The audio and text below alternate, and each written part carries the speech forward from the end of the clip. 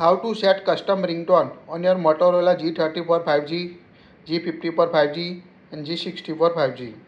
Open the app drawer on your device. Tap the settings app. Now tap on personalize. At the bottom you can see the sound option. Tap on it. Here you can see ringtone, notification and alarm option. Tap on a ringtone on your SIM. Here you can see two SIM slots, SIM 1, SIM 2. So select the SIM you want to set ringtone. Here we select this. Now you can see list of available ringtone. If you want to set a custom ringtone, tap on add ringtone. Now tap on a 3 horizontal line. Here you can choose ringtone from downloaded song, MP3 song on your device. Tap on download to select download file from your device. You can also choose your photo, your phone and choose the downloaded ringtone or music file on your device.